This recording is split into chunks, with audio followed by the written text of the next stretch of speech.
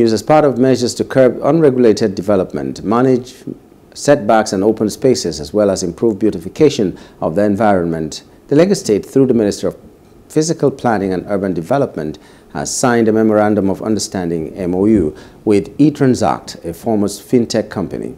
Speaking during the signing of the MOU held at the State Secretariat in Alausa, Ikeja, the Commissioner for Physical Planning and Urban Development, Engineer Omotayo Bamgbose Martins, represented by Special Advisor to Governor Babajide Sanwo-Olu on EGIS and planning matters, Dr. Olajide Babatunde, said the initiative was a public-private partnership for accountability and in the interest of the general public, as well as improve the IGR of Lagos State.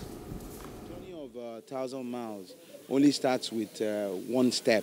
And you know, it's always important to take that step, but baby steps so that we'll get it right.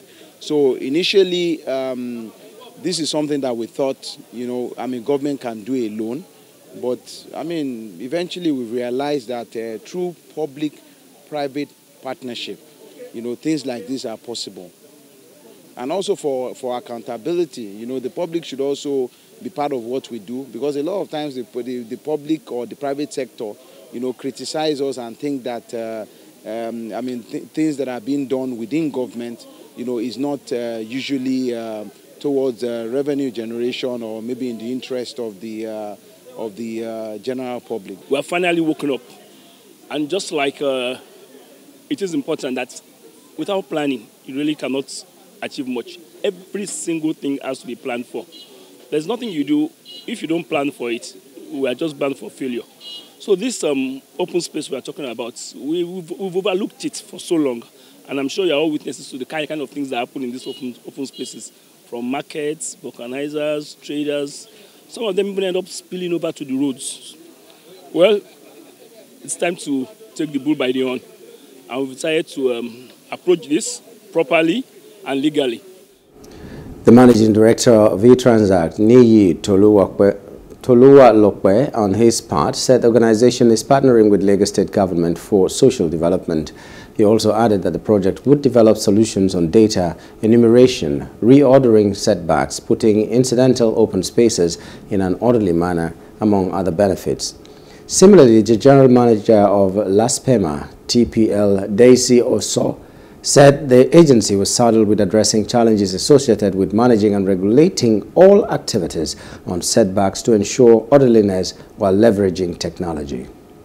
If you look around Lagos, you have various setbacks where different things are happening.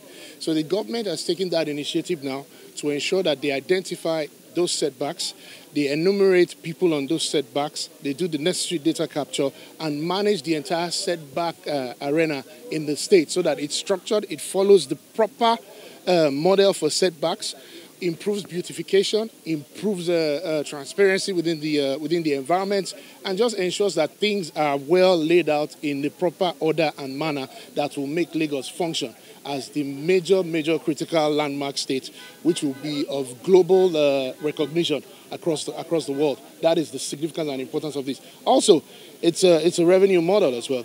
What we have today is not something we can be proud of. Our setbacks are in disorderly manner. They are not contributing to anything aesthetic to Lagos State. And of course, a lot of other things are also associated with the way the setbacks are today. The activities there constitute what I call traffic congestions. There are insecurity in all these places.